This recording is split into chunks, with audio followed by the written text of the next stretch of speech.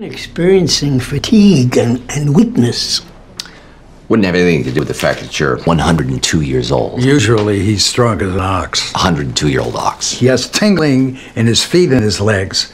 I want a full battery of tests. Carbon dating? I'll pay cash if it's not covered. Well, that's nice of you to float your friend. He's not my friend. He's my father. He's 22 years older than me. Well, that's true. He's definitely had his jowls done.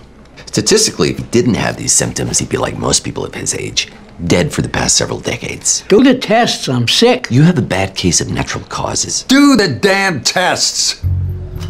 The vial fills with sand. We take that as a bad sign.